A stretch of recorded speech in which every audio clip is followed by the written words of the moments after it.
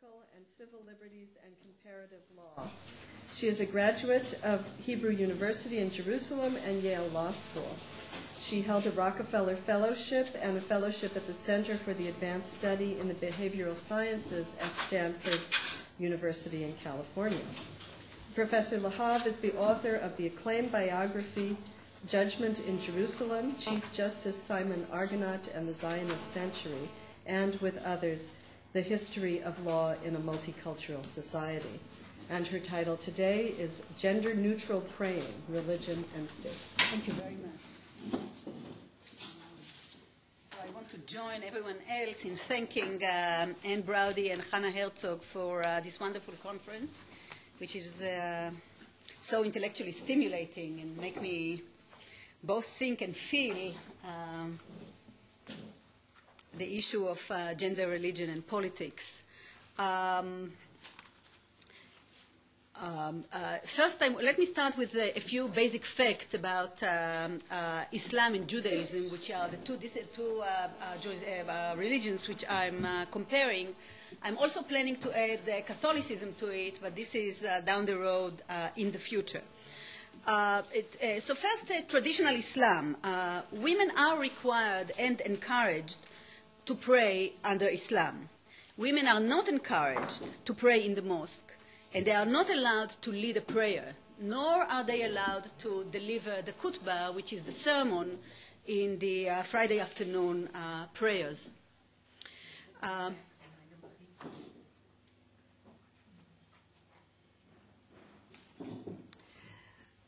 Under progressive Islam, in contradistinction to traditional Islam, progressive Islam is a very small movement, particularly active in the United States.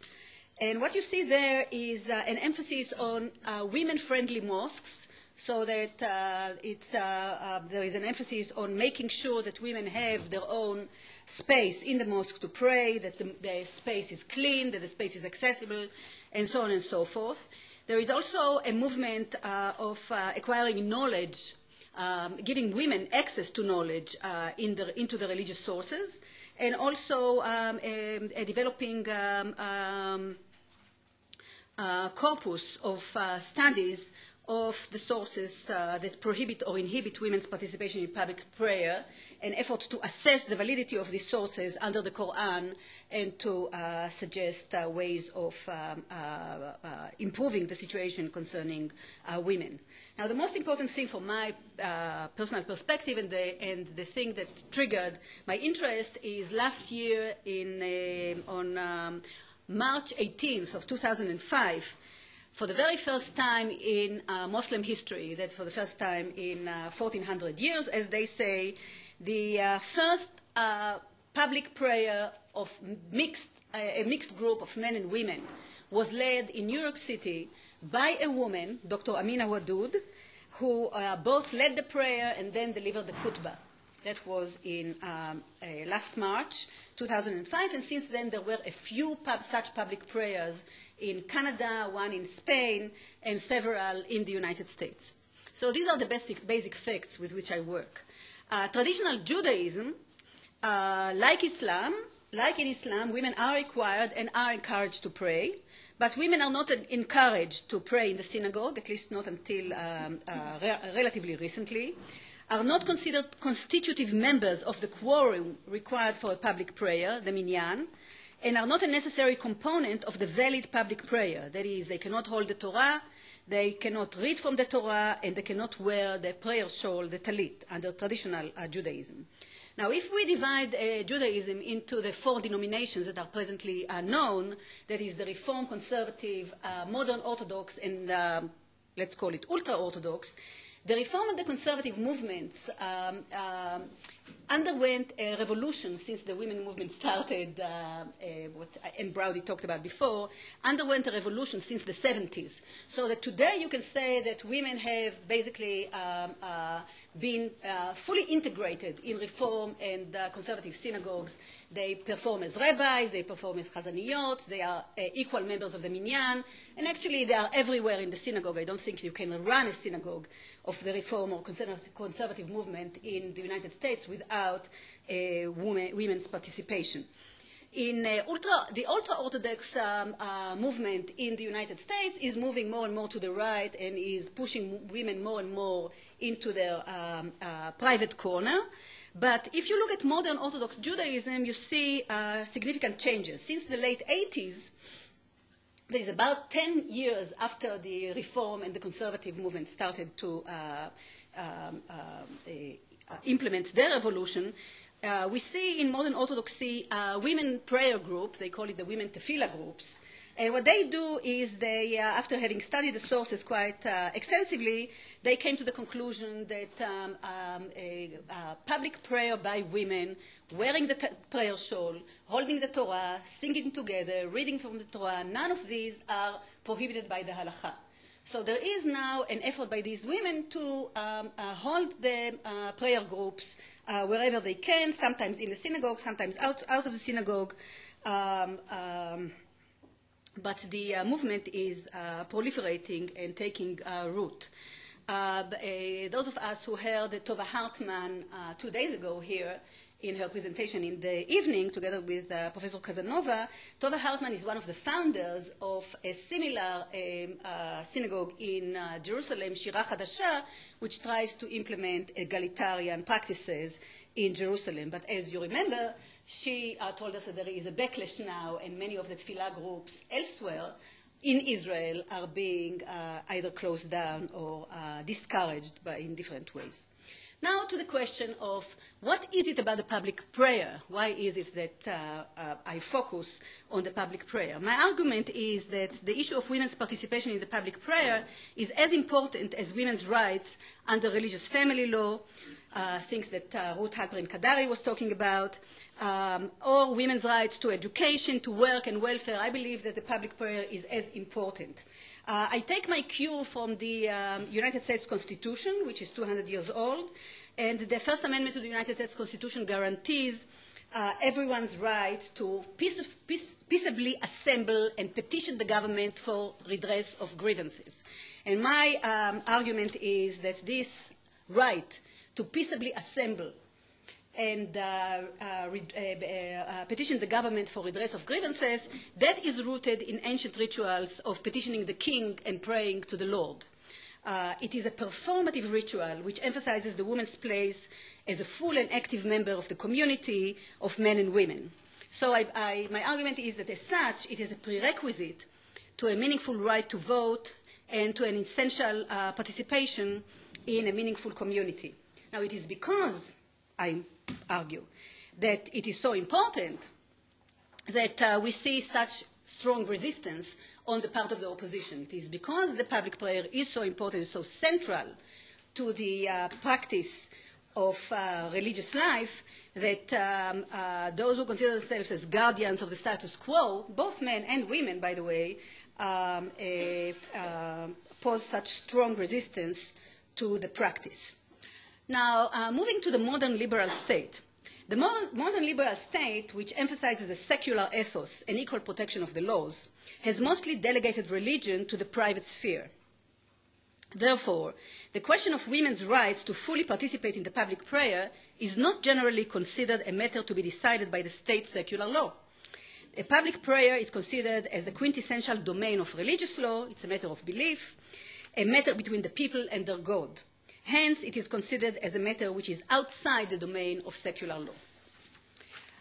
I offer 3 models of the state, that is a modern state, approach to the issue of women and public prayer.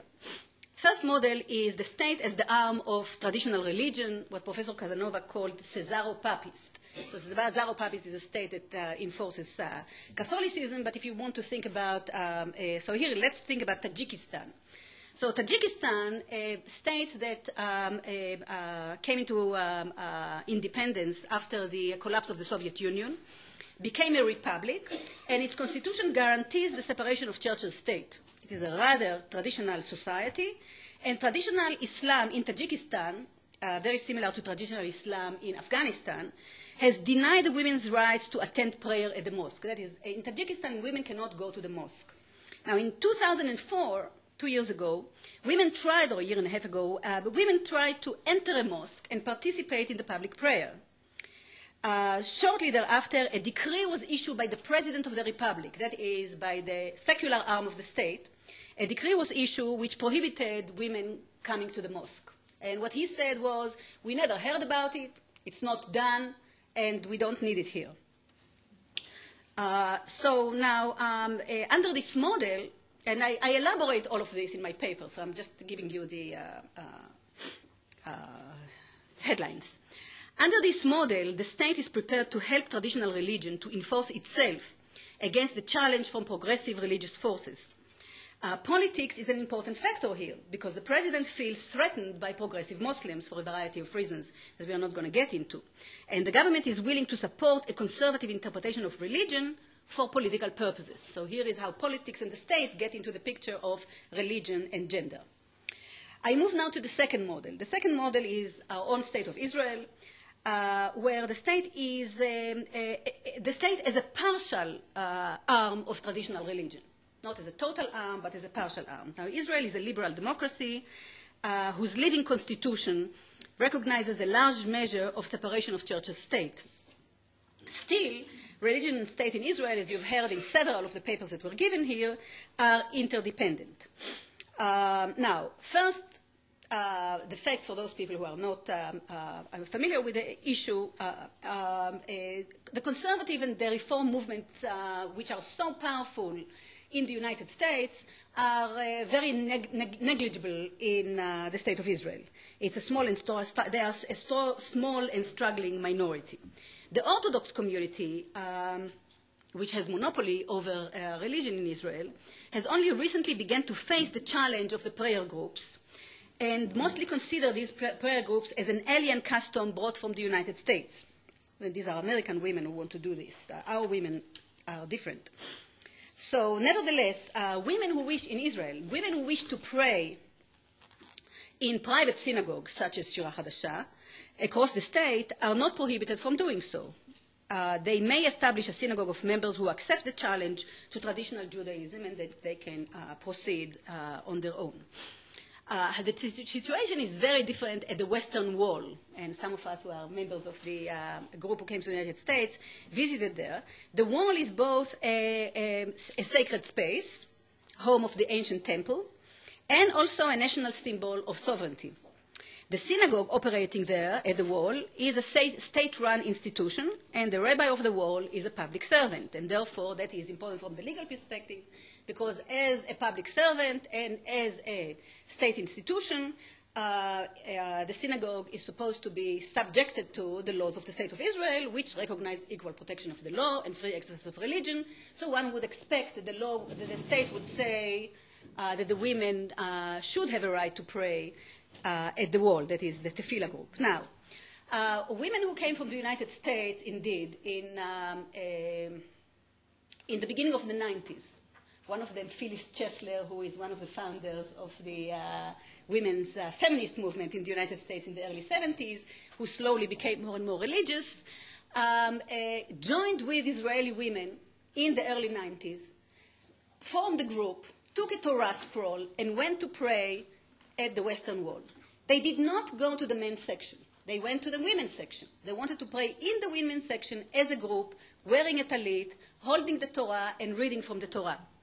What happened is, very shortly thereafter, violence erupted. So the men from the men's section came over to the women's section, beat the women, abused the women. They were assisted by the women in the women's section. And it was quite a tumultuous affair shown on television. And I will return to that in a second. In any event, there was litigation for a very long time, from the early 90s until 2 years ago, until 2003.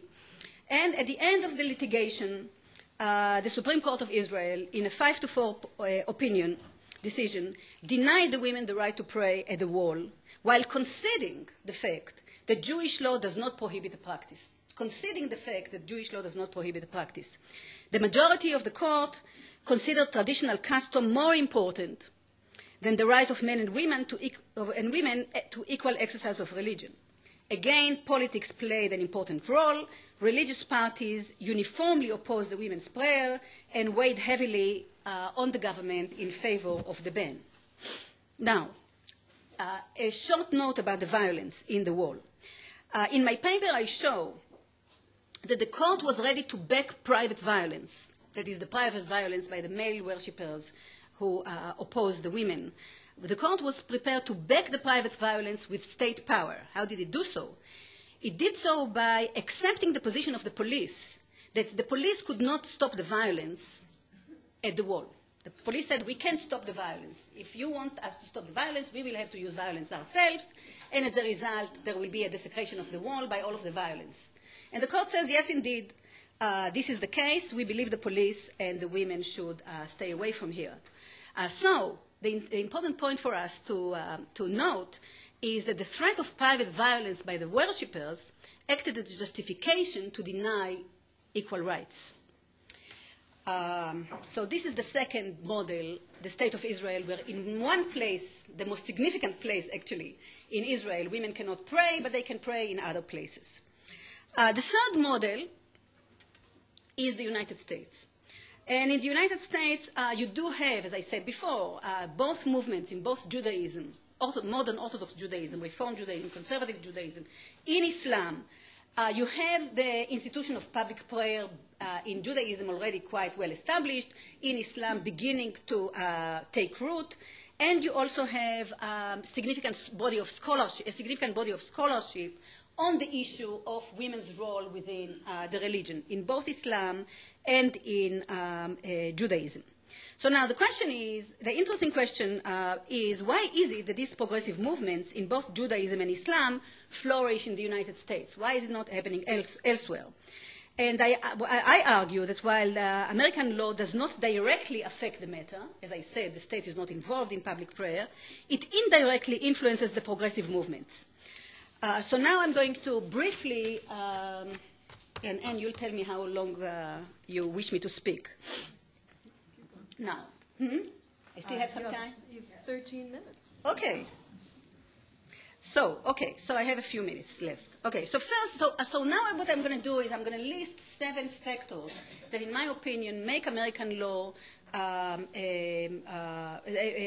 American law into an influence over these women who are trying to develop a basis for the public prayer in Judaism and in Islam.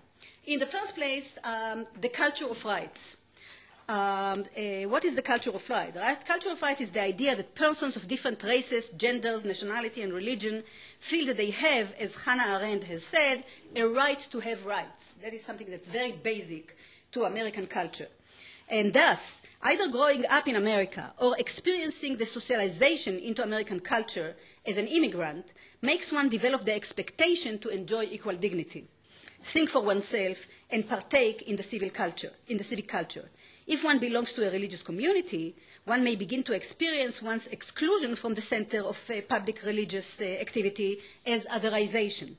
The culture of rights operates to encourage challenges of the status quo and to legitimate the call for change. And actually, I can tell you that as I interviewed women who participated in the Muslim public prayer, the Friday prayer with Amina Madood last spring, several of them told me that, I asked, why did it happen here? And they said, well, here we can sing for ourselves. Here we are allowed to challenge. We can rethink what we were told.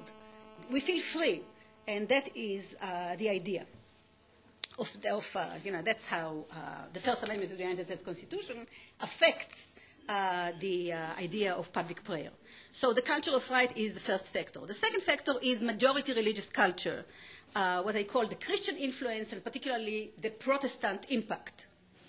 Let me start with an anecdote. If you consider an Orthodox Jew or an Orthodox Muslim watching on TV their born-again president going to church, one fact that might appear most natural to a Christian American, but that stands out for the Jew or for the Muslim, is the fact that the First Lady stands or sits right next to her husband, and the couple is reading or singing together. The very spectacle of religious worship performed in a gender-neutral way must by itself have a startling impact on the believer.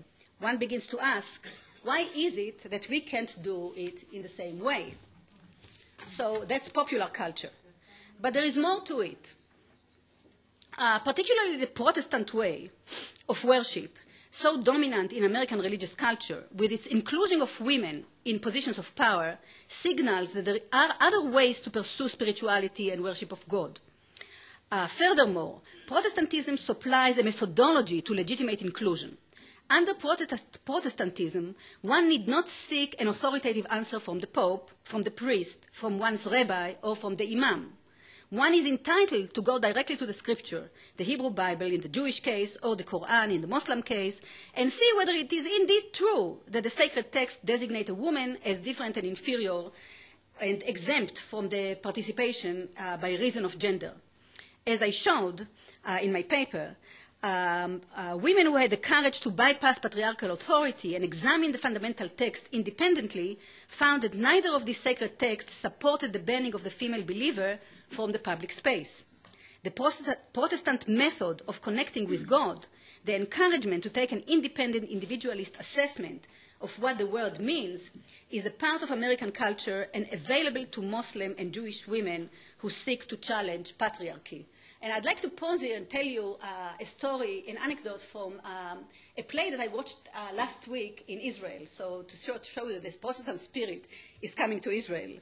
I went to see Minyan Nashim, which is a play in Tel Aviv.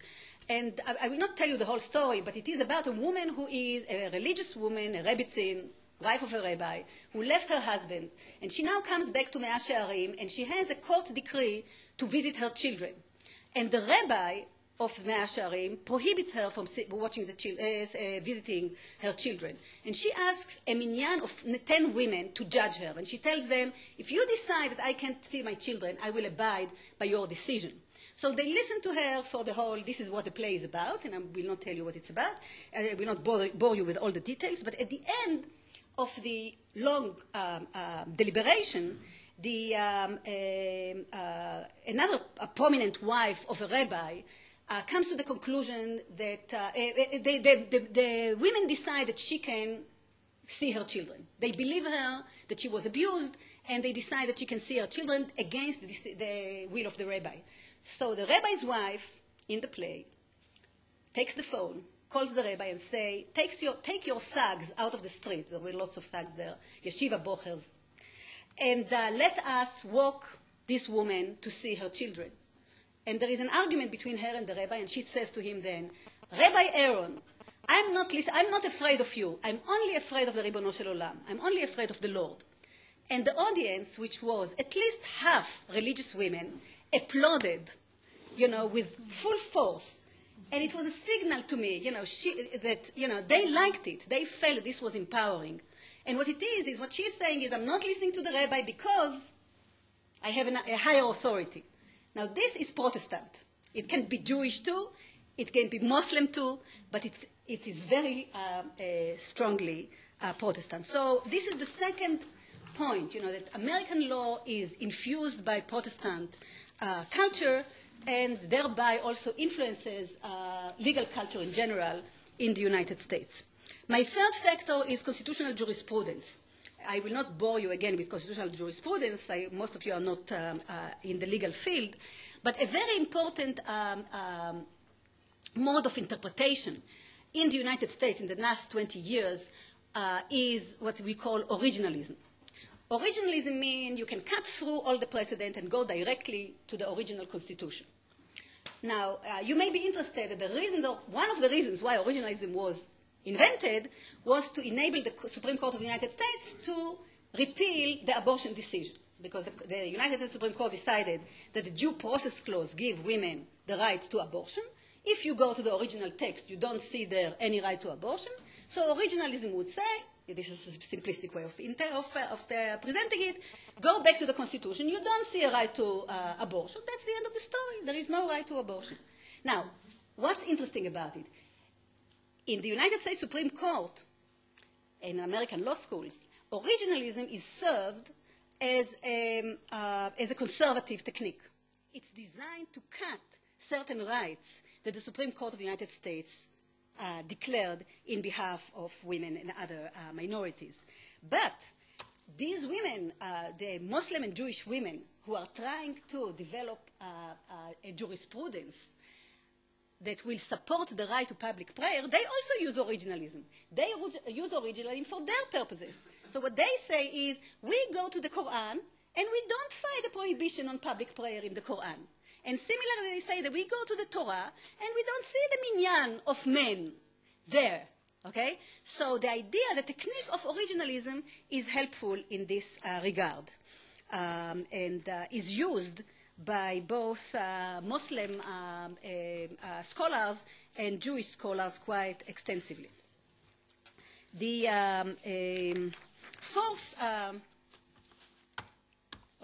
fourth factor is jurisprudence. It's legal formalism versus sociological jurisprudence. And just sociological jurisprudence is the idea that law is a living thing, that law is developed in conformity with the needs of the environment.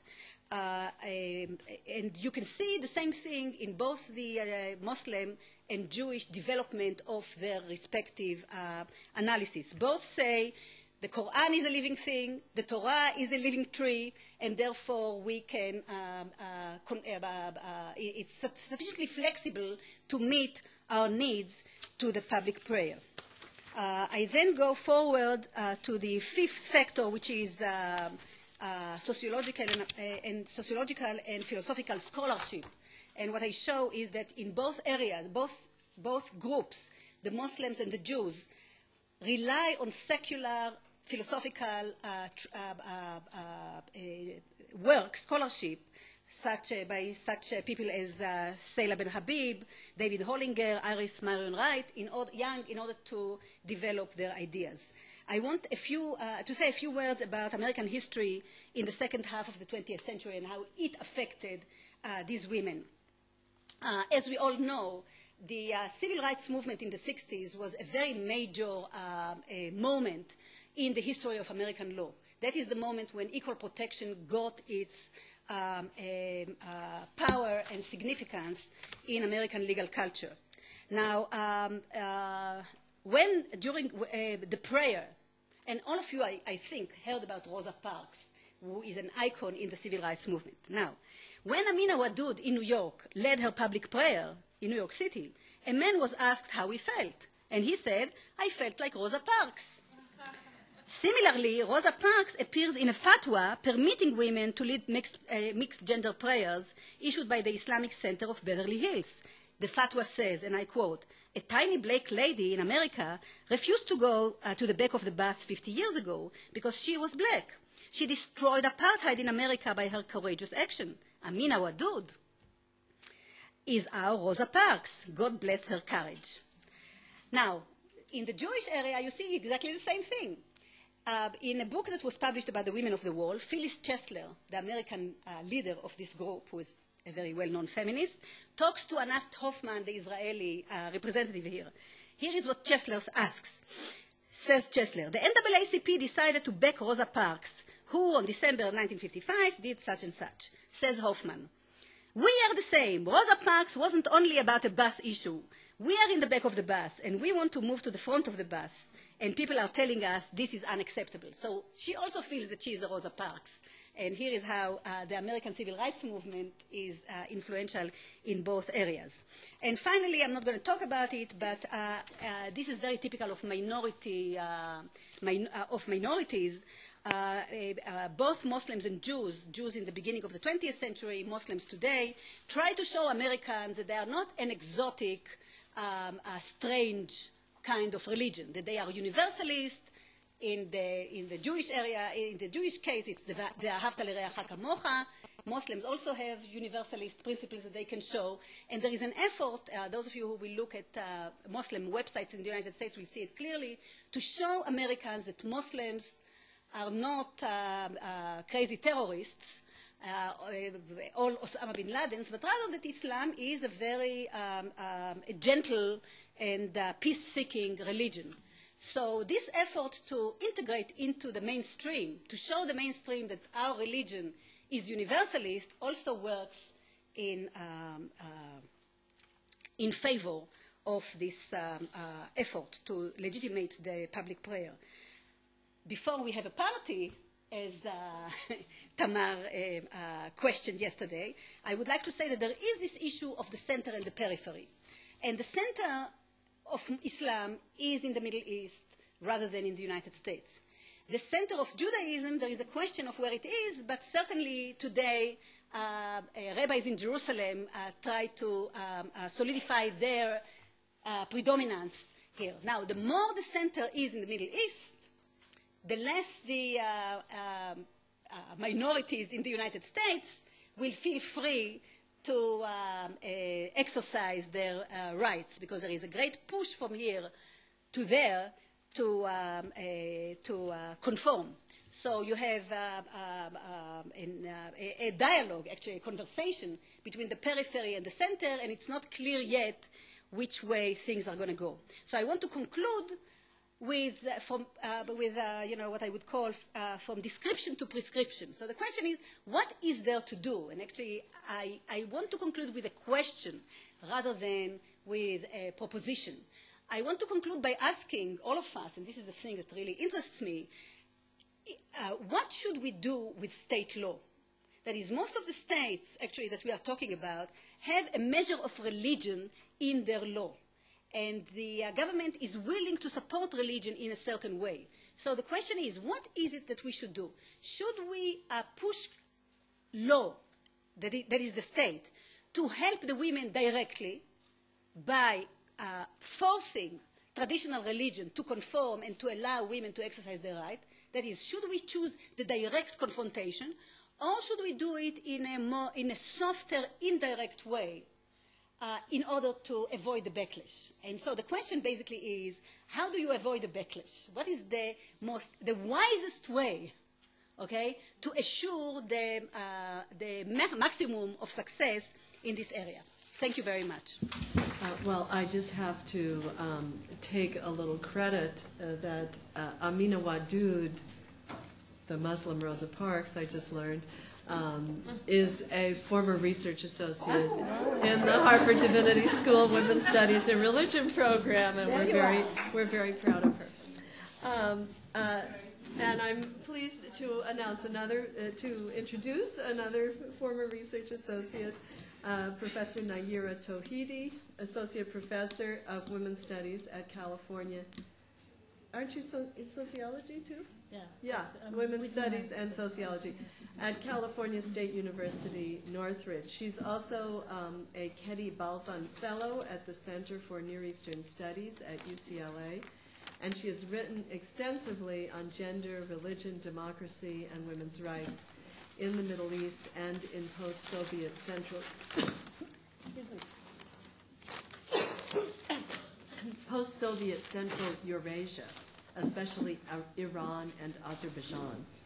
She's the recipient of several grants and research awards, including Fulbright Scholarship in the former Soviet Union, postdoctoral fellowships at the Hoover Institute of Stanford University, and the Kennan Institute of the Woodrow Wilson Center, as well as her Harvard Fellowship.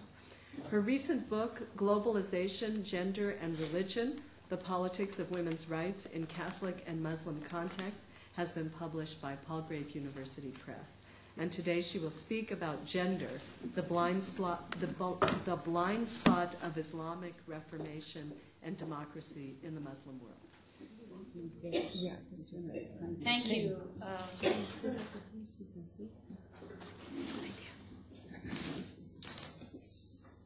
I would also like to thank the organizers of this wonderful and timely conference, especially Dr. Hannah Herzog from the Landir Jerusalem Institute, and Dr. Ann Braude, director of the Women's Studies in Religion program at Harvard Divinity School.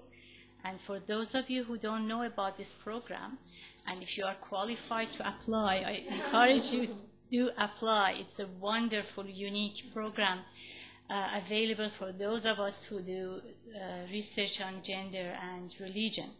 It was my year at Harvard and at the Divinity School with this special program was one of the most enriching and stimulating years in my academic life.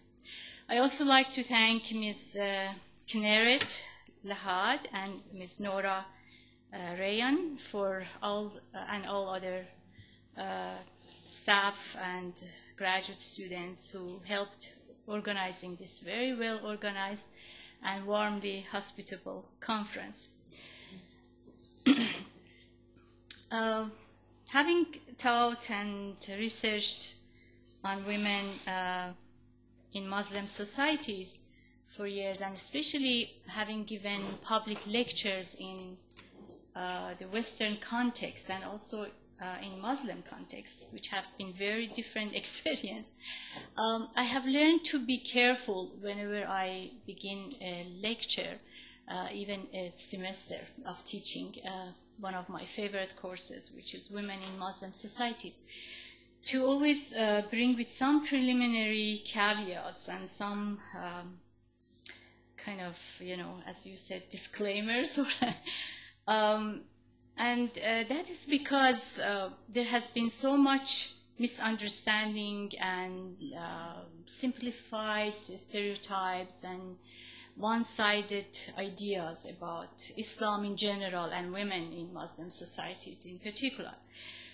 So that's why whenever I talk about the women in the Muslim world, or Muslim women, all these terms, I like to draw our attention that should be problematized and should always be used with understanding that, like in any other parts of the world, women's status in the Islamic societies is diverse, it varies from one country to another, and even within one country, depending on the class status and age and ethnicity and so forth.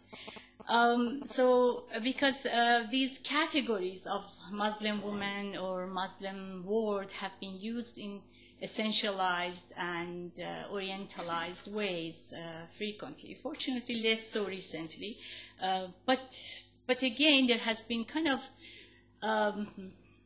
regress to Orientalism again after the post-September 11 context, given the extreme misogyny that the world observed by the Taliban in Afghanistan and the whole tragedy of September 11, the association of a negative image of Islam with violence, with abuse of women, has been kind of reinforced again, especially by TV watchers. So that's why it's I feel compelled to, whenever I talk about this topic, first to draw again our attention that there is so much diversity. For example, right now when Professor Pnina Lahav was talking about Tajikistan in her interesting paper, public prayer, prayer for women in mosques is so customary and happens everywhere, almost everywhere in Muslim countries. So what happened in Tajikistan was kind of a transitional post-Soviet issue, and also it's not public praying of women, although women stand behind men in the mosque and participate in public praying. But what Amina Wadud is doing, which is revolutionary and innovative, is that she wants to, first of all, lead the prayer, and that is not what acceptable. Not that she's participating only in a public prayer. Not only she wants to lead the prayer, but she wants to lead a mixed prayer. That is, she wants men and women to stand next to each other instead of women standing behind men. So that is the innovative part. So again, I want you to remember that, not to generalize that women everywhere cannot participate in public prayer. So even in Central Asia, Azerbaijan and Uzbekistan, women do participate in mosques and public prayer, but again, in a discriminatory way. That is, they have to stand them behind men. Now, the other point I wanted to mention, even though fortunately the recent scholarship and even more sophisticated media reports have become less stereotypical and are trying to catch beneath the sensational images about some of the positive and hopeful trends that are happening within the Islamic societies and within the Islamic tradition.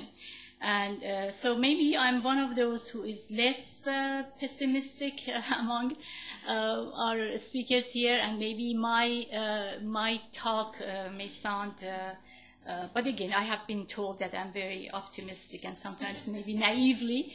But anyway, I actually, even not in short term, but in medium and long term, see very positive prospect for women in Muslim societies in particular, and women's status in general in the global, at the global level. So what I want to start talking about is, I'm going to kind of first to make these brief kind of background statements, and then talk about what are the trends, the main trends within the Islamic discourse today, and how women are responding to these trends, and how they are showing their agency, and how they are bringing about changes. Historically speaking, the concern about women's rights in the Islamic world is not new. Progressive female and male reformers inside the Muslim societies have been calling for women's emancipation for over 100 years now. Many Muslim modernist reformers have viewed the improvement in the status of women as a prerequisite for socioeconomic development and overall progress of Islamic societies. Thanks to a strong reform movement in Turkey, for example, women won the right to vote in 1930 and stood for election in 1934, long before women in France, which happened in 1944, or Switzerland in 1971, and in many other non-Islamic countries. Again, historically speaking, sexism has not been peculiar to the Islamic world, nor to the Islamic religion. In pre-modern times, women's status and rights in Islamic tradition and societies were no worse than in other societies or traditions.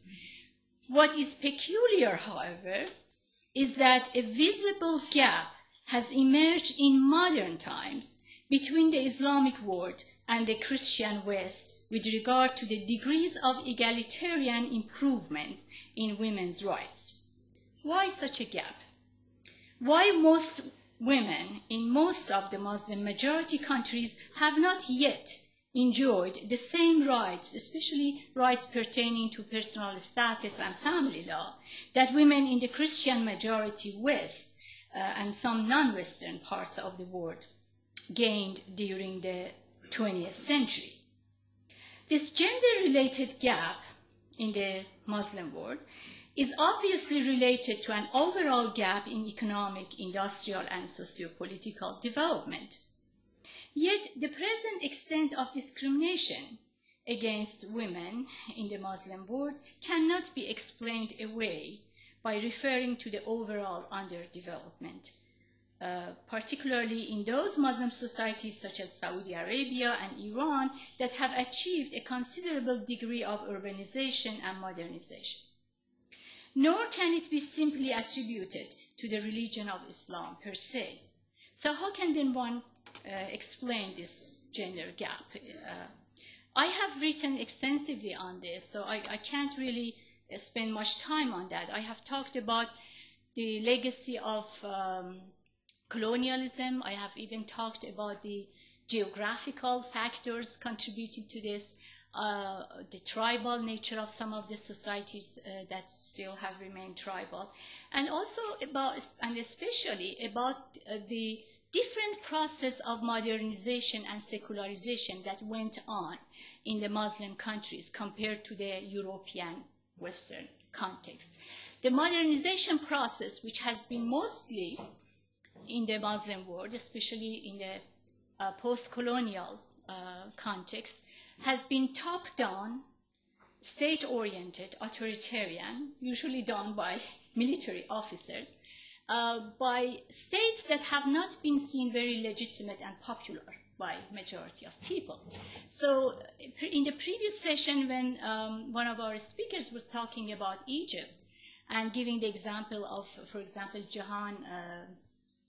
Sadat, imagine a government which is not seen necessarily popular, elected, democratically elected, and non-corrupt, to just monopolize a sort of state feminism and tell women what is emancipatory for them, without letting any NGOs, letting any independent women's organizations, any independent, genuine women's agency to flourish in society. So in countries like Egypt, or also somewhat similar to the state feminism in the Soviet Union, that we know the shortcomings and problems with it, and the modernization version of the Soviet Union, similar also to the process of modernization in Iran, and the way that Princess Ashraf, the twin sister of the Shah, again, an unpopular, unelected government that came to power by a coup d'etat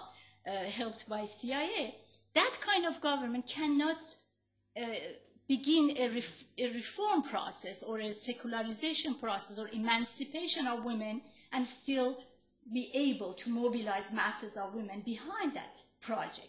So one of the reasons then it has created, rather than support for this kind of, modernization projects, it has created backlash because of all these political reasons, not necessarily cultural and not necessarily religious reasons. So we have to understand the politics behind the state policies and the nature of the state, and especially this deficit, the democracy deficit. So that's why I'm arguing that the gender issue is the blind spot of democracy, because without democracy you cannot resolve the question of gender and the question of emancipation in the Muslim world. But again, without women's emancipation, you don't have democracy. So it has become a vicious circle which needs to be untangled. The other point I wanted to make is that if we think that it is Islam and it is the culture that is preventing women's emancipation in these societies, then I would ask, why is it that while most social, economic, and political institutions, including many aspects of law in the Muslim world, have been relatively secularized and modernized, yet the family law and personal status have remained so resistant to reform and to secularization? If it is Islam, if it being, resistant to change and to reform, then why, for example, a statesman like Nasser in Egypt, or Zia-ul Haq in Pakistan, or Reza Shah in Iran, or a secular, those are secular statements, but also religious authorities such as a grand Ayatollah or a grand Sunni Mufti in the Sunni context, can change the name of the usury by a stroke of a pen. And you know that usury, that is the lending of money with an interest, which is forbidden in Islam. But we know that in almost all Muslim countries, they have just played around with it, and they have called it service fee. Therefore, they have secularized the banking system. They have modern Western banking system. And of course, there is capitalist motivation behind it, so it can be easily resolved. But when it comes to even slight reform in Sharia, in Islamic law, about the family law, about women's rights, for example, divorce, child custody, it takes years of struggle of thousands of women to bring about that change. And of course, who resists the change and how? In the name of religion. So that's why I want to again draw our attention that as one of the prominent feminist activists in Iran, Nushin Ahmadi Khorasani, recently wrote that she said, kind of in a satiric and polemic way, that, let me read the quote exactly, when we Muslim women cook your meals in the Western-made microwave ovens and wash your clothes in Western-made washing machines, you do not call us westernized. But when we demand changes in our rights similar to the ones enjoyed by Western women, you blame us for becoming westernized. So obviously, the real power dynamic behind the resistance to reform against the family law and personal status is related to patriarchy, to the gender system, rather than to religion of Islam per se. And this is also related to the way that the state male elite maintains and nurtures patriarchy. And based on a tacit and unwritten agreement between the repressive male state elite and the authority of religious institutions and ordinary male citizens in terms of distribution of power between the so-called public sphere under the control of the state elite and the private sphere under the control of the religious authorities and the male head of the household. I have seen this process of this tacit negotiation and, between the different elites, also even in the secular context of post-Soviet Central Asia. If you are interested, you can read my analysis on Azerbaijan and the way Stalin actually negotiated with the Muslim elite in Central Asia, kind of letting them to deal with their women and the family issues, and the whole rhetoric about equality, the Soviet rhetoric about equality, was kind of sacrificed in order to have the support of the Muslim elite in Central Asia. But that's another issue. I want to say that it's happening in many contexts. So I'm using these examples to point to the main themes of this conference, that is the interplay between religion, gender, and politics, which has been elaborated in many papers, especially by Professor Jose Casanova and Professor Hannah Herzog and others. So I'm trying to say that although religion is very important, but it is only one determinant of women's status and women's rights, and even that determination and that impact is always mediated, conditioned, and modified through socioeconomic factors and politics and state policies. However, the recent surge in Islamism and Islamic fundamentalism and the recent instrumentalization of religion have practically increased the significance of the role of Islam, especially Sharia, in women's lives and related to gender question, which I will talk about it in a moment. But first, I want to emphasize another point, that what is going on in the Muslim world is actually an intra-civilizational fight and tension rather than clash of civilizations. The fight is primarily happening within the Islamic world rather than between the Muslims and non-Muslims. Similar to the early years of emerging modernity in the West, the primary tension in many Islamic societies is between the conservative traditionalists and liberal modernists, each adhering to different views toward women and gender roles. Yet, there are some important differences between socio-political dynamics that shape the Western process of modernization, religion reformation, and secularization, and thereby the process of women's emancipation. Without understanding those differences, as I just mentioned a few of them, we may fall in the trap of perceiving the gender issues in the Muslim societies today from a very simplistic binary perspective, that is modern versus traditional or religious versus secular. In line with scholars like Fatima Mernissi, I have argued that the rise in Islamism in recent decades is in part due to the rise in women's expectations and demands in the Muslim world. In other words, Islamism is in part a patriarchal protest movement. It's protesting, it is resisting a trend of change in women's roles as an inevitable consequence of rapid modernization and socioeconomic transformation in this era of globalization.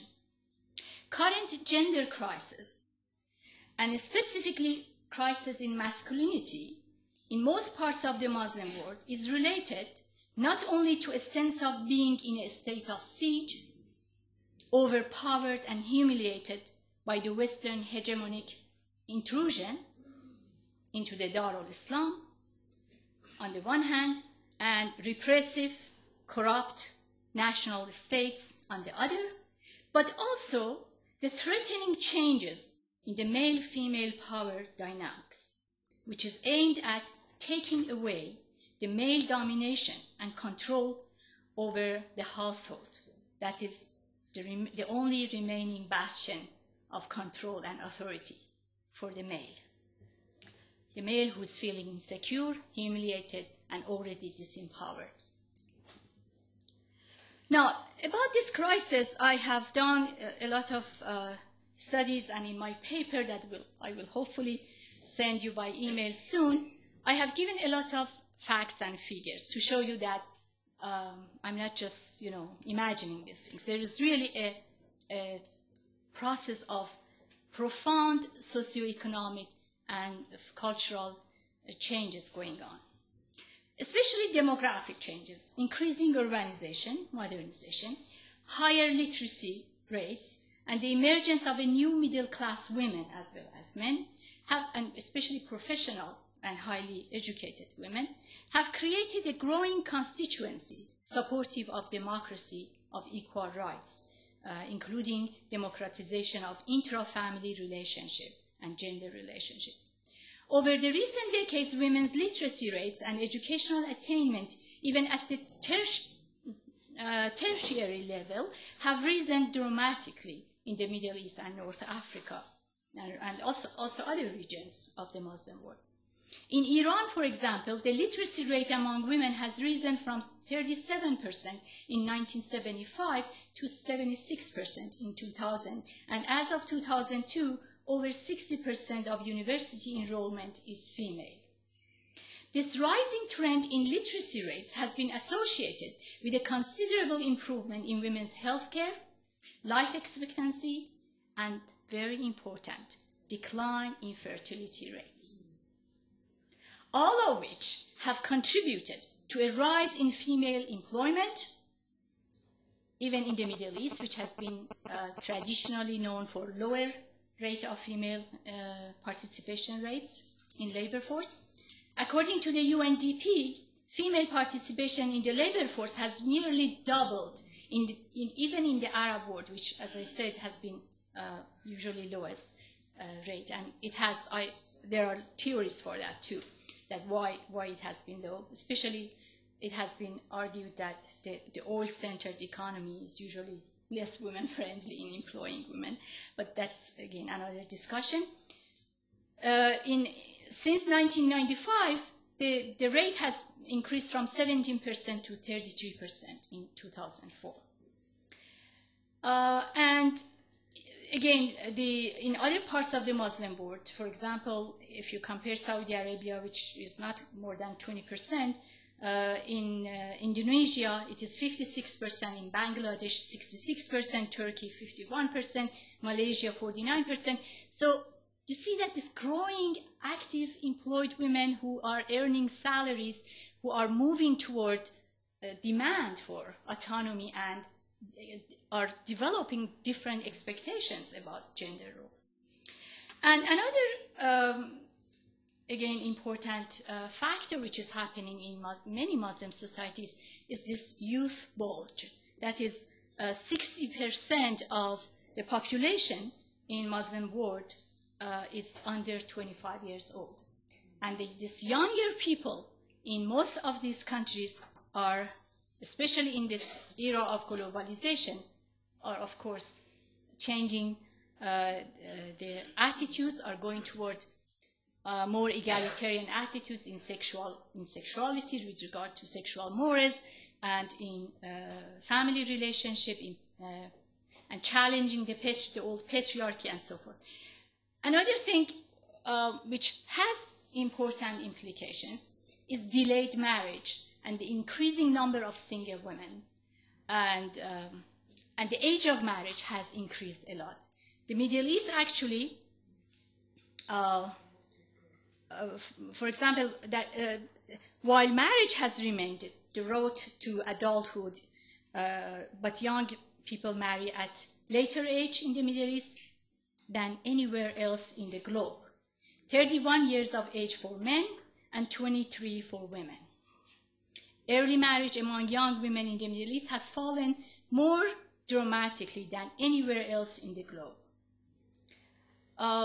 This, of course, creates untenable limbo for people between the prevailing conservative norms which forbid sexual relations, especially by the ruling Islamists, and the increasing difficulty and at times unbearable costs of marriage and dowry and mahriyeh and so forth. And compare this reality with the Sharia law and see how lagged and how far behind it has remained. In Iran, for example, according to the law, which is based on Sharia, the minimum age for marriage, initially when the Islamic Revolution happened, was reduced to 9 years for girls and 13 years for boys. Thanks to the efforts of reformers in the 6th Parliament, especially women, Muslim feminist reformers within the Parliament, that age was raised to 13 for girls and 15 for boys. But still, the Guardian Council made a little change in it and said that, okay, yeah, this is the legal age, but parents, especially fathers, can appeal to the Sharia courts or in Turkey or in Iran under the Shah as an assertion of a new identity and a protest to the version of modernization that these governments are proposing, and also in diaspora immigrant communities. So you see this trend of identity politics with an Islamic, for example, dress code women, but at the same time women who are after education and professional in Europe, for example, in North America and so forth. So here these women are actually negotiating with modernity. These are the women who are either children of the first generation of immigrants or the recently urbanized women in the Muslim majority societies who are not necessarily trying to go back, or they are not actually, they are kind of trying to negotiate and find a way without alienating themselves from the community and from their parents to move into the professional, active social life with a modern style of living and thinking. So those are not necessarily fundamentalists, and for them Islam is mostly, and this kind of identity is mostly cultural rather than ideological. That's why you see that they emphasize collective public prayer more so than private prayer at their home, because they want to assert their distinction and they want to resist absorption in the globalization process.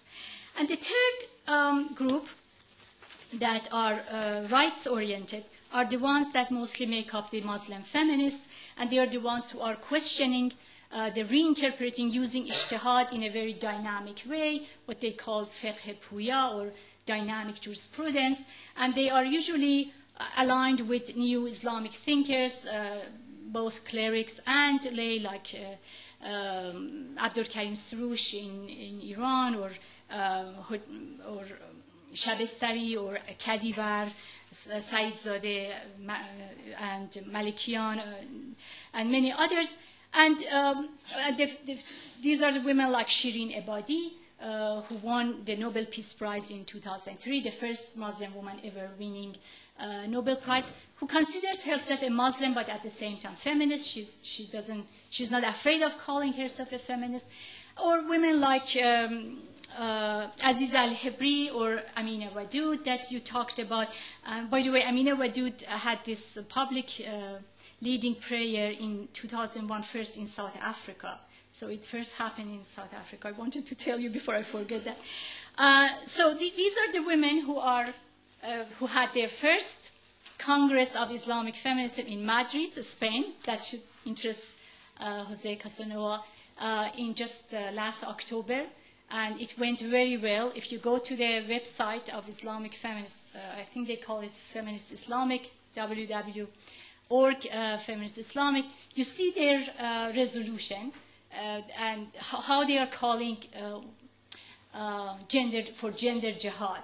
And interestingly, gender jihad is the title of Amina Wadud's forthcoming book, who was one of the speakers at this conference, at this Congress. And incidentally, I'm invited to participate in the second Congress, which is going to happen next year. And this is happening. This is an interesting, fascinating process of global-local interplay of a quiet feminist movement and feminist intervention within the reform movement in Islam that should be welcome and taken seriously, even though in short run maybe we are not hearing much about them and they are not making much news, but that is a promising trend that makes the process of democratization more hopeful and promising in the context of Islamic. Sorry, I went beyond my time. Well, thank you very much. We did go just a little bit over, so I am going to ask Tamar to go ahead with, and we'll save all questions for after we hear from Tamar. Okay. I was so eager to hear what she had to say that I neglected to tell you that Tamar El-Or is a senior lecturer at the Department of Sociology and Anthropology at Hebrew University, Jerusalem, and head of the Lahav Center for Gender Studies and Research. Among her publications are the books Educated and Ignorant, on ultra-Orthodox women and their world, and Next Year I Will Know More, Literacy and Identity Among Young Orthodox Women in Israel. A third book on Orthodox women in the Mizrahi Sephardi community is forthcoming. Thank you. Tamar is going to help us collect our thoughts to reflect on the stimulating 3 days that we've had. Well, thank you very much. I'm going to try and do the Israeli renowned major thing that Israelis do is improvise and see if it can work. Before that, I would like to do the last thank to Hannah Herzog and to Anne Braude for putting this thing together, and to thank anyone and everyone who had a role, and especially maybe to Anat Lapidot, who is not here tonight, for having the talent of putting or being the major person who put the sessions together, having to guess via the abstracts what is it going to be. I mean, everybody helped her, but she had a sort of sense of how to put together the panels, which helps me a lot now in trying to wrap it up or sort of be the anthropologist of the conference and try to say what was actually going on in this conference. So the first thing is I will not attempt to go back to each and every paper and mention it, but try to see whether I can locate the temperament, the atmosphere of the conference. And I would like to use maybe 3 keywords that will help me and maybe help you to think backward and maybe forward about the conference. One that has to do with the meta-narrative that sort of accompanied or followed the conference. One that has to do with the positionality, the power relations, the ethics of feminist researchers in the area of gender, religion, and politics. And the last one that has to do maybe more with gender or going into gender through a certain concept. So the first one that has to do with meta-narratives, I will use or I will relate to the keyword progress. The second one that has to do with power and ethics and positionality, I will try to use the word generosity and see what I can do with generosity. And the last one, which is not surprising, I will try to see how, when I go back to the notion or to the concept of the body, what did we hear here special or strongly when we sort of bring many of the papers together. So let me start with progress. From the first night, which seems to be like it was like 100 years ago, it's been very intense, and I think the ambience is also an ambience of a conversation, which kept being beyond the papers. There was a conversation. It seems to me that we have given up an attempt to overlook enlightenment, progress, and the whole parcel that enlightenment and progress as a meta-narrative that was a sort of a faux pas in feminist discourse, in sociologists, in the discourse of sociology and especially in anthropology, or were something that had to be negated, deconstructed, has come up and followed us throughout the papers, sort again as a meta-narrative. Of course, we are never going back to the discourse of enlightenment or to discourse of desecularization, secularization, or going against religion, or we are going back to a discourse of illiteracy and literacy. It's just that it seems to me that now we are, or democracy, or turning countries, going into the process of democratization. But it's here, and from the first evening with the opening night, both the papers of Professor Casanova and Dr. Tova Hartman, the hope is that with democracy, things will change. So, as an anthropologist, and a feminist, I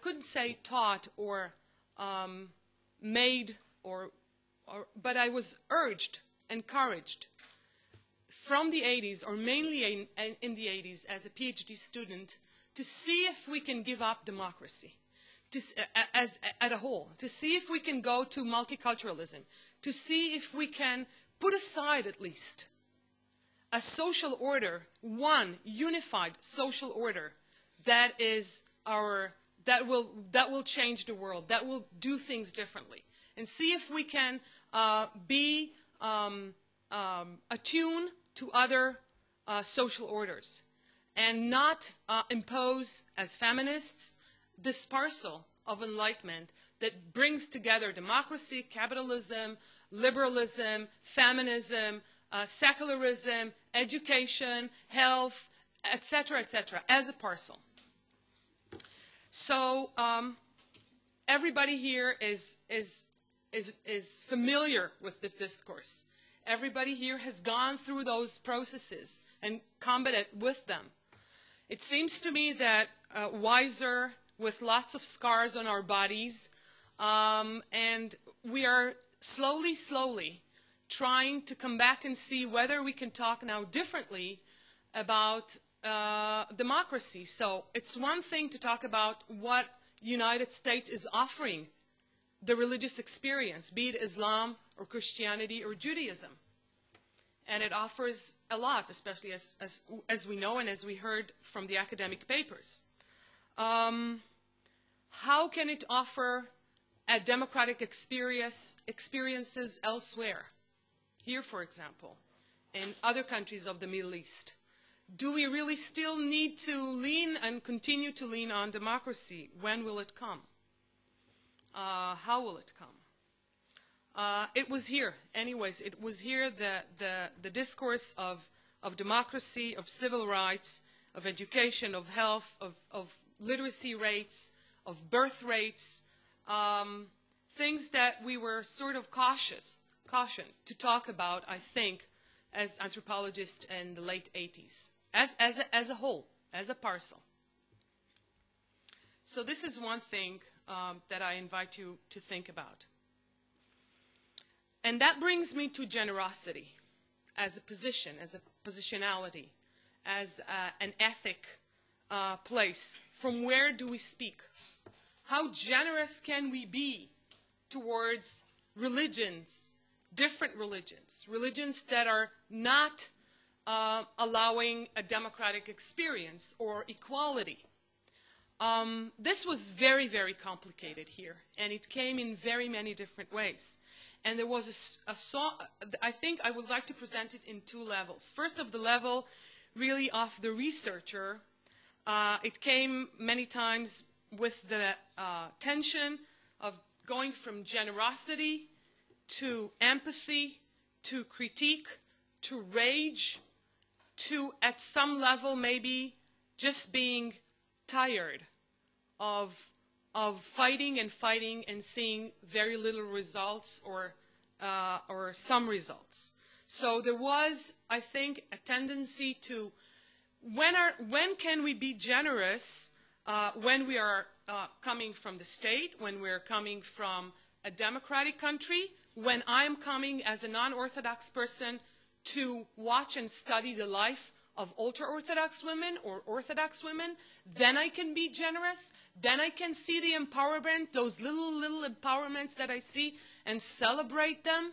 What does it mean when you are an Orthodox person, when you live in the Middle East, when you live in a non-democratic society, when you try to experience your religiosity in this situation? Can you be as generous?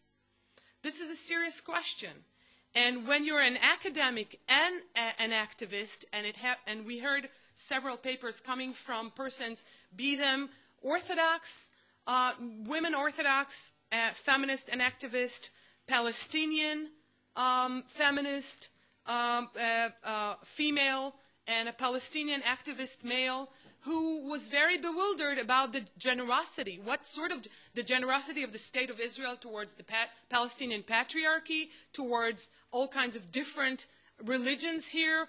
Does he want this generosity? Can he afford this generosity? When can we afford generosity? When we cannot stand it. So there is the critique in between, and we were trying to bounce and say, yes, we need to try and hold this rope on its two ends. But sometimes when we heard the activists, people were more reluctant to celebrate things that I have been celebrating through my subject of research, especially in the modern Orthodox community. And maybe it's good that we have those two positions where I am from the outside, maybe can see processes that will take a lot of time. And when you live them and when you fight those battles, you get tired. And I'm getting books written and articles written, and I make my career on the top of your bodies. I have a lot of empathy, and I feel sisterhood, and I feel part of it, but I don't have to live it day by day. And I can understand that sometimes you just get fed up. And when you don't see the results in your lifetime, and you have to look, and I can experience it from my battlefields, which are different battlefields, but I can understand that, and I have full appreciation for that. And sometimes, like for example, when and the sexiness and how nice is it to talk about stuff that is being changed in the ultra-Orthodox life, when we know that maybe we are serving here, or I am serving here sometimes as someone who can afford the life of the other. The third sort of point for thinking is the body, which of course comes in any feminist discussion, in any queer theory discussion, of course, and came here in very interesting, different ways. first of all, it's always amazing how the body as a space is such an important billboard for any religious project. It's just like it's such a convenient place to hang your ideologies, to mold, to create identities, to work with the physical, sexual, erotic, working, thinking body. It's just there. The project of modernizing the body that came here in very different ways. I think maybe we haven't thought enough or talked enough. There was a sort of an opportunity in one of the papers to talk about moments of secularism in the history of different societies that came up here, be it Egypt or Turkey or Israel. The United States might be different. I know less of the United States as a researcher. Moments, especially maybe in the 40s and in the 50s, it struck me, and I thought about it, that I was like 3 months ago in Istanbul, and I was walking down Istiklal Street, and one of the buildings was reconstructed, and they put on the building a picture of Istiklal Street. I think it was in the 30s, late 30s, the same street. And I was looking at the picture, and it looked almost, I mean, not looking in the very, very detailed faces, etc., but the general atmosphere was of a European city, men in suits, women in, the other suits, black cars. Everybody looked very European. I know those pictures coming from Baghdad. I know those pictures coming from Cairo, from the big cities in the 40s and 50s when the project of modernization and living under the British mandate or living under other empires, European empires, created an urbanic space that, of course, there were the villages. And, of course, there were all those majority of people that were not part of this Cairo or of this Istiklal Street. I know that. But from looking at that, there was a sort of a moment of similarity that when I turned away and looked at the Istiklal Street of 2005, it was then, it was a total different Istiklal Street. On one end, you had men and women wearing jeans and T-shirts and all that, and you had a lot of veil, and of course, the style is lost. The style is lost, as we saw in the picture of the women from now. Look at the style. They had style. We were just, wearing our rags and stuff like that. So those moments, no, I'm saying, take it as it is. There were moments of when the modernization project had a hold that maybe we need to come back to those moments and see all kinds of similarities that we hold, that we can think of, and that we sort of erase them. Of course, there was the sexuality part that I will not go into. I will just talk about all kinds of othering and othering, the old Sherry Ortner female to male as nature to culture equation, debated equation and criticized, and yet very powerful thing of the body as the male, and then the female, and then the black, and then the Orthodox, and then the Palestinian, and then the Palestinian female, and then all those sorts of different bodies that appeared and filled this room, the black body and the brown body and the body that turns from a female to a male. All those bodies really fill this room and reminded us again and again that other than a metaphor, as was said here, these are very physical bodies. The last thing that I want to just sort of signal out, maybe also for thinking, that also wraps some of the papers, is the religion as a sort of a visa or a passport. An option to go places, an option to cross other parameters of class, of race, of gender, of continents, of political parties, and etc. So we heard a lot about religion not only as confining you to a certain place, but also allowing you to cross and to go and to become something new and to make yourself anew and to invent yourself and to construct yourself as a very creative, we know the other end of it when your passport is stamped stay at home, or you're not granted the passport, but sometimes, as we saw it, it was a very powerful passport too. The last thing that I want to say will bring me back to this discussion of democracy and progress, which is it's a very bothering and very acute, I think, discourse. Where are we going? Are we pessimistic? You know, as I said, are we celebrating? Are we pessimistic? I tend to be very optimistic usually. I know it maybe didn't come up here. I tend to be very optimistic, and I think that when I heard Tova the first night, it was very painful for me to hear her, because people around this place, for sure, Jerusalem, she's a figure that gives hope to a lot of women and men.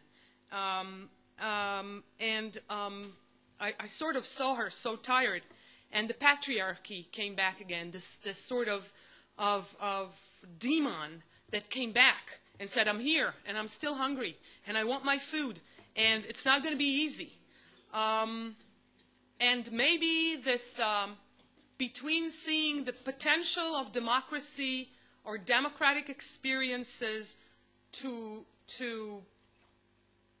be more present in places where it's still missing, and through this, as it was really nicely presented, and as both the two last papers ask, how should we do it gently, not to really to evoke the bear, you know, that this patriarchy, hungry bear, and to go around, are we going back to our grandmother's techniques, you know, just go and just don't show him that you're doing it? Or as you said, are we going to confront? Are we going to do it from state up, as it was mentioned here? Because we take Turkey many times as the great example. You know, there it wasn't made from below, it was made from... Are we then risking a backlash? It seems to me that the most optimistic thing or tool, political, theoretical, ethical, that I can come back to, which is very feminist, is the tool or the notion of coalitions. Let's continue and make coalitions, ad hoc coalitions. Even if the situations are not ripe, if we need to make coalitions with non-democratic situations, with non-equal situations, but by doing this we can promote other issues that are worth promoting, we can do that even without waiting for this progress, for this new enlightenment to come. Well, I think the Israeli penchant for extemporizing has been proven valuable. Thank you, Tamar. We now have a half hour of concluding discussion, and I'd like to take discussions both of the papers and regarding the conference in general. Malik. I have a few comments on both Pnina's lecture and Nayereh.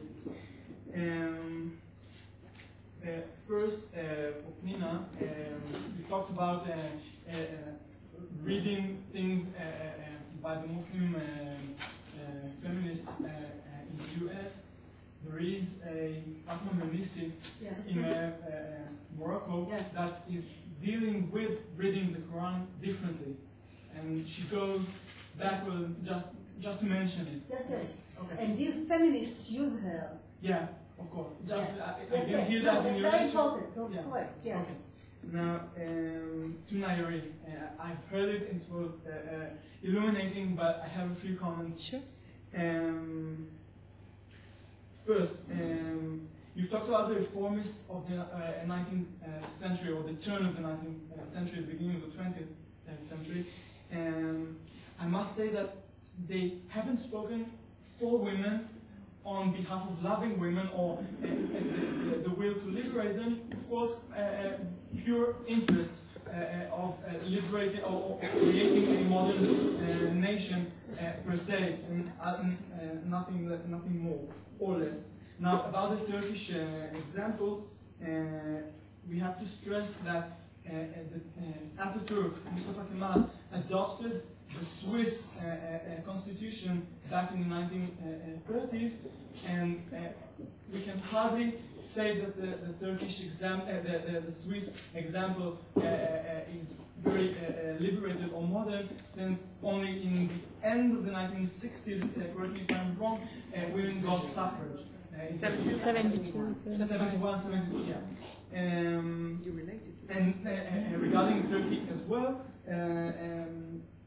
in the veil issue, Atatürk was utterly pro deveiling women, but unlike the prerequisite of male of the men to lower to take off their fez, it was a prerogative in the case of women.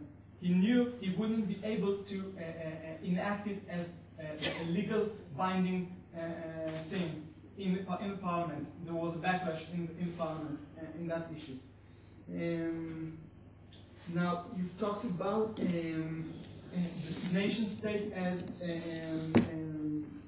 being able or not being able to make reforms, and in the context of Egypt, you've talked about popularity and unpopular regimes.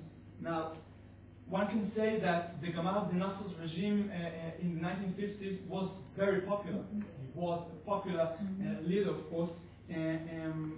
He could have made some reforms, and he did take control over the feminist discourse. Hod Sha'arawi and other famous feminists from the 1920s, but of course it was a national project and not something for women. Sorry, I'm talking so much, but Yes, I'd like to take some others. okay. Can you finish up? Yeah, I'm finishing. You've talked about the changes in marital age. Now, as far as I know, people don't get married not just because, not just as a matter of I'm more educated, thus I can do stuff with myself, but because of the economic bad situation, and it has to be stressed, and that's it. Yeah. Thank you. As an outsider, just a listener, I first want to thank you all, the organizers and the speakers, for an insightful conference. I'd like to share with you two thoughts that I had during those 3 days or 2.5, and maybe to hear your reaction to it. The first, and I've discussed it shortly with Professor Braude and Professor Herzog yesterday, is the almost total lack of any theological discussion during the conference.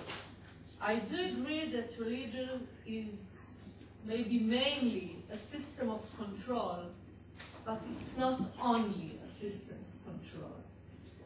And if postmodernism teaches something, it teaches that we are all believers in some way or another.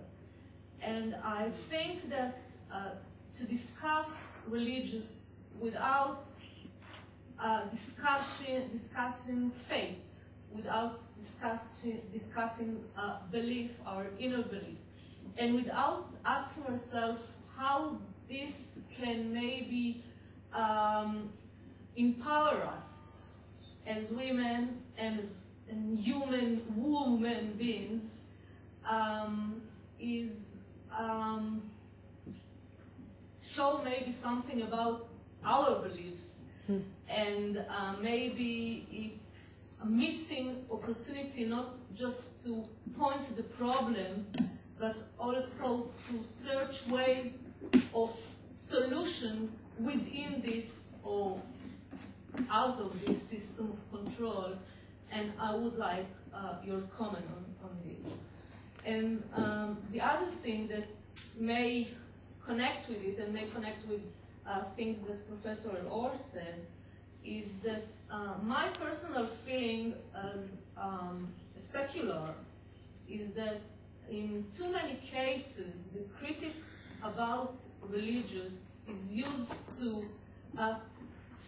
somehow to clean the secular society, as if we as secular solved all our problems with patriarchy, and now we can look from the outside to those miserable women or miserable men who is chained in this terrible system, and in a way look away from the patriarchal system which work, system of control which work in the secular and in the academia as well as everywhere else.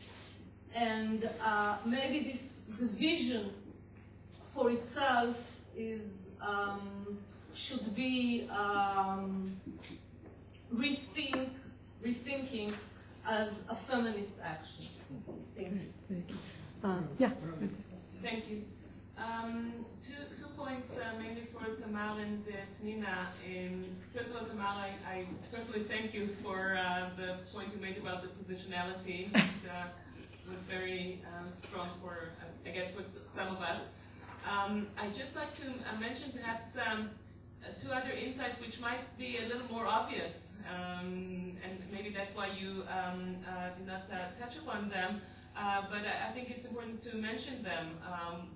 They're probably nothing new, but still, at least for me, they were so apparent.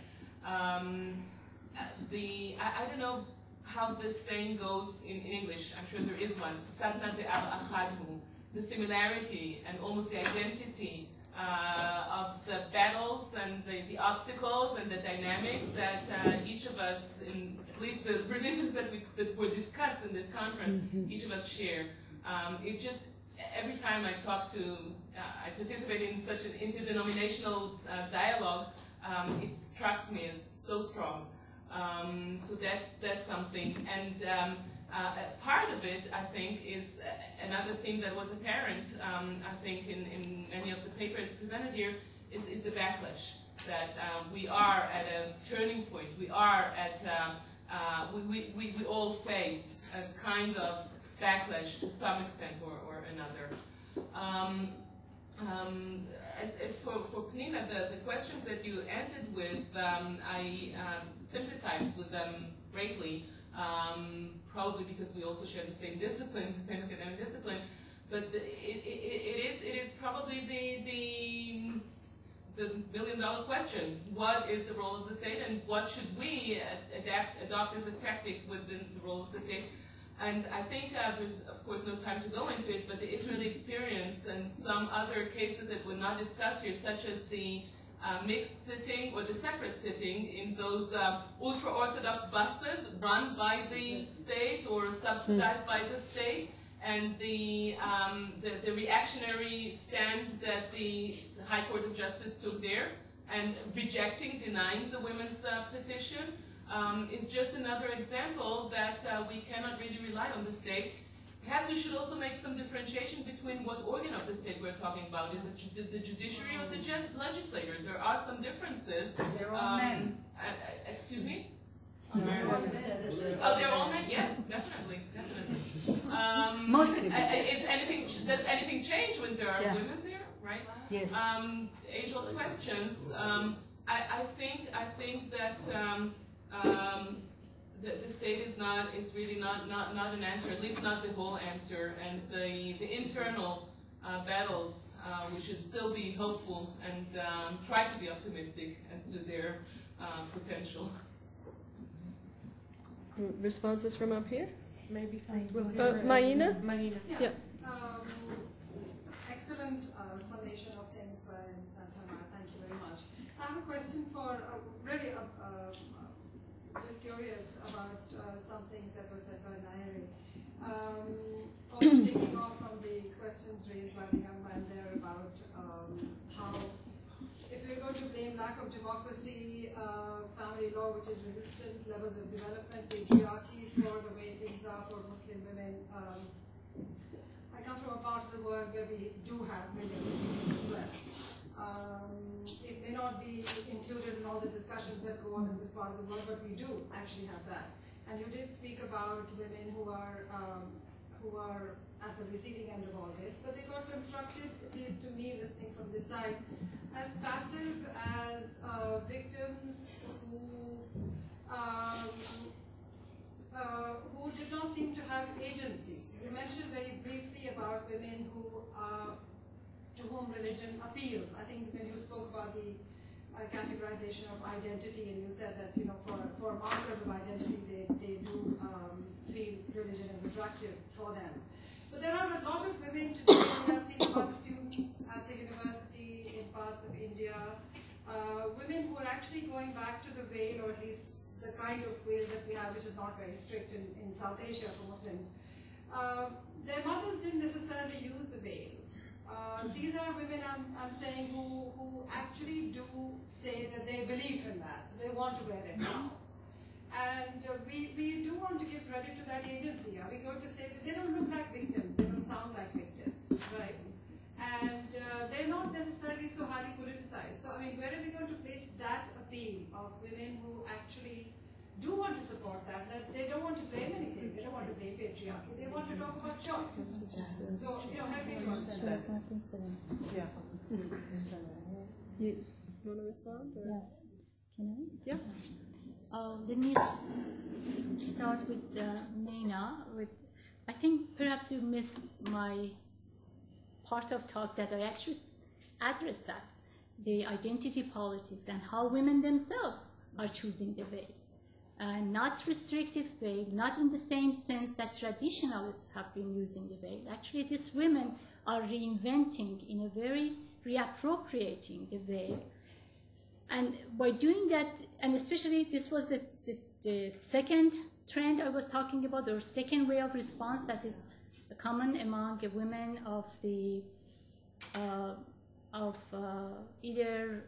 recently urbanized women. Yeah, recently urbanized or especially among the immigrant diaspora communities, or among minority Muslim women who are minority within a majority non-Muslim context, for whom identity becomes an issue. And not only identity, but also they are sometimes coming from traditional families, but sometimes it's not pressure of family. It's the whole political pressure for a search for authenticity, for search for asserting an identity distinct from this globalized homogenization. So they're doing this very deliberately and consciously. Of course, I'm showing their agency. I'm perhaps the last person to consider women as victims. I've been fighting against that perception. And so they're doing simultaneously at least three things by this new identity that they are constructing for themselves. They're kind of, as I said, constructing a new socially active, professional womanhood, which is distinct from this globalized hegemony. And also some of them who are coming from traditional religious family backgrounds, whose parents are very anxious and worried about them losing, to the Western decadent culture and so forth, especially among the diaspora community. They're kind of calming down the anxiety. This kind of veil is more out of fear of men than for women. They're kind of calming down the anxiety and sense of insecurity of their brothers, fathers, husbands, saying that, no, I'm okay. I'm a virtuous woman. I'm not going to become, this sport, westernized, decadent. I'm still a Muslim. But I want to have education. I want to go out. I want to have a profession and so forth. And also, at this, it's like a negotiation with modernity, that they want to remain loyal to their community, but at the same time go beyond the tradition and move on. Going back to some of the comments you made, Shumalik? Okay. Yes, of course, the modernists, the reformers, the Muslim reformers of early 20th century we're not doing this out of love for women, as you put it. Many of them were doing this from a developmentalist perspective, that it is a prerequisite to progress the society. And this is not different at all from Enlightenment philosophers, okay? Again, don't make something essential about Muslim reformers. So it is the same thing. They were, think of Jean-Jacques Rousseau. What did he say? He was a revolutionary reformer, right? One of the most radical reformers of the Enlightenment era. But what was his attitude toward women and women's education? So it's not, we don't have any illusion about these reformers. They are only recently, especially even today in Iran, Muslim feminists have to fight, have to take them at stake, have to confront them all the time, the reformers, to address. For example, Abdul Karim Soroush, who's one of the internationally respected reformers within Islam, has not addressed the women question still in an egalitarian manner, while some other Muslim reformers have done. But Soroush specifically has been criticized by feminists, both secular feminists and Muslim feminists, for not addressing the sexuality issues, not addressing the gender issues. So there is this continuous struggle with that. About Ataturk, and of course Ataturk used the Western model, the European model, and Swiss model, but actually in a way he moved a little more progressively by granting women the right to vote, while it didn't happen in Switzerland. But not that the Ataturk's project had not its own shortcomings. Ataturk was was doing this from a very state-centered manner. Yet, since Ataturk was popular, his project was more successful, relatively speaking, even though we had also backlash in Turkey. But it was more successful compared to someone like Reza Shah, who was not popular at all. Or consider Bourguiba in Tunisia. Tunisia is one of the most progressive Muslim countries when it comes to the family law and women's. And the reason was why Bourguiba was successful in reforming and mobilizing people behind himself was he was considered a popular nationalist, elected and liked by people. Yes, you are right that increasing marriage age is in part due to economic hardship and the cost of marriage, which is ridiculously remained very traditional.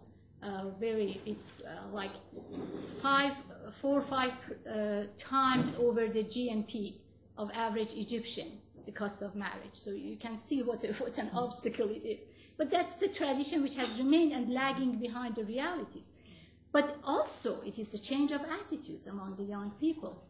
They consider compatibility and love now, and they want to choose their own partner. So it's both. I guess I answered all the questions. I hope. We have 9 minutes, so I'd like to take some very... Can I relate to one thing that... Kazakhova has a question over there. Yeah, well, let's give Tamar a chance, and then I'll take some very brief questions. Yeah. I just want to relate to one point about theology, which is a serious point I think, first of all, I think that you were right. There were maybe 2 or 3 papers that had tended more towards theological part. It was an historical, sociological conference, more political, historical and sociological. I would say that was the major political science tendency. When we shift now for a minute to the Israeli scenario of studying academic studies in this respect from these disciplines, I can say that the major harvest of research in feminism and religion is void of theological research, and only now it starts to evolve from the Orthodox feminist women who are going back to what was mentioned here as text-oriented, going back to reappropriate the text, and some non-Orthodox men and women who are now starting to use feminist theory, studying the Talmud more and the text more, but not yet much of theology or thought. So it's a lacuna here, I admit. Maybe it's something that has to do with academia and theology in Israel, which, unlike the situation in the Anglo-Saxon states, where it's so strongly combined, or Scandinavian, Western European, in here it was, you know, it was sort of really separated. Jose? Just a comment on the meta-narrative of progress and the negotiation with modernity and how we cannot get away from somehow still keeping to it. Yes. And kind of nostalgia, or actually attraction of these similar pictures in Istanbul and in Shanghai, and in, you could basically in the 30s. Yes. Shanghai, Istanbul, Madrid, and so on, maybe look very much alike. And of course today we're much more open to a discourse of multiple modernities. I think precisely part of the problem of the backlash comes from that ultimately it was a project of one single cosmopolitan homogeneous modernity that ultimately really did not give the possibility of all kinds of cultures to somehow shape their own modernities. Not so much negotiation with one modernity. Here is where I also have some concerns with this notion of these models of trends within Islam. I think it's much more complicated. We cannot anymore even try to classify traditionalist Islam, radicalist Islam, these other. It's much more complex, and those things are so complicated. But this is an opening to the possibilities of all kinds of different modernities, where people can be different, religions can maintain their own traditions, while being modern religions in the same way, at the same time.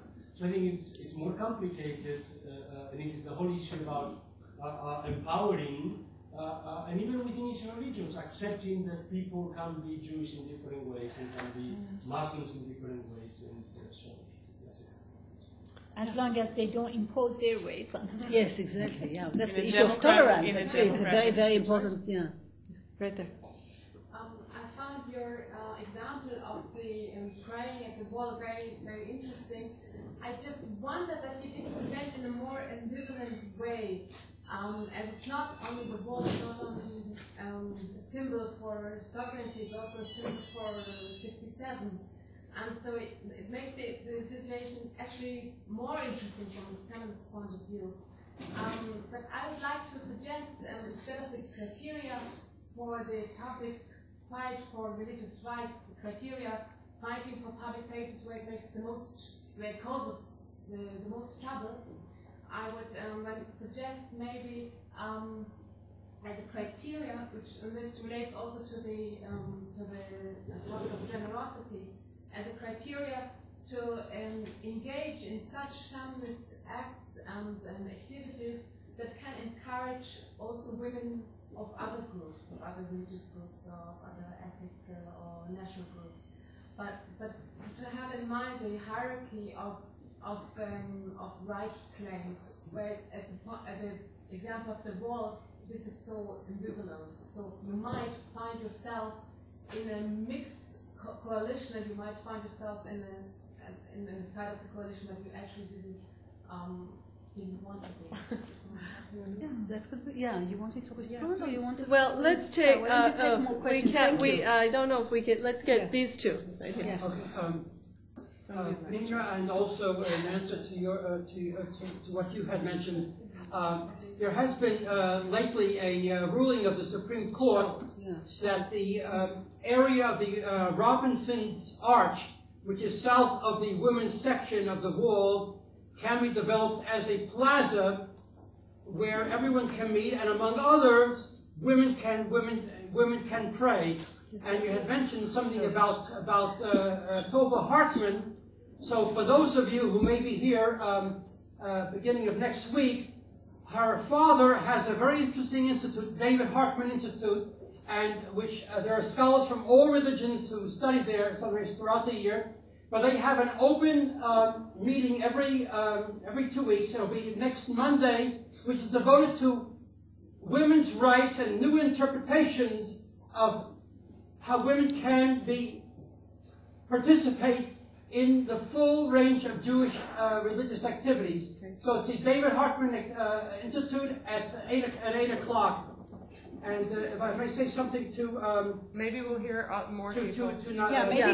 Let me go on. Yeah. Okay. Thank you. My question is to Professor Lahav and to Professor Tohidi to refer to two points which I want that we speak for it.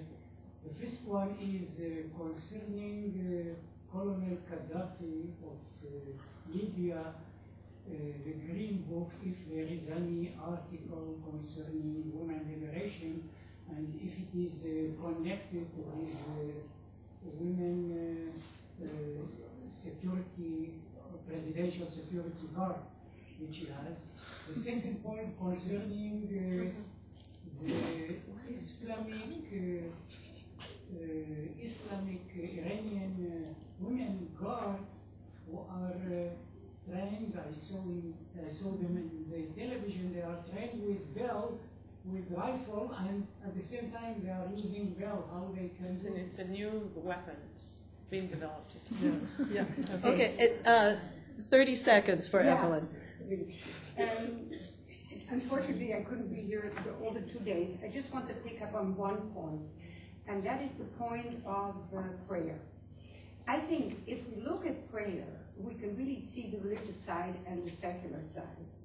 And the interesting thing is, if you cut down patriarchy to its very, very bare bottom, and I think we should stop beating this dead horse and we should say, where do we go from here, and assert ourselves. Basically, patriarchy settles the question for every human being in the world how to serve God.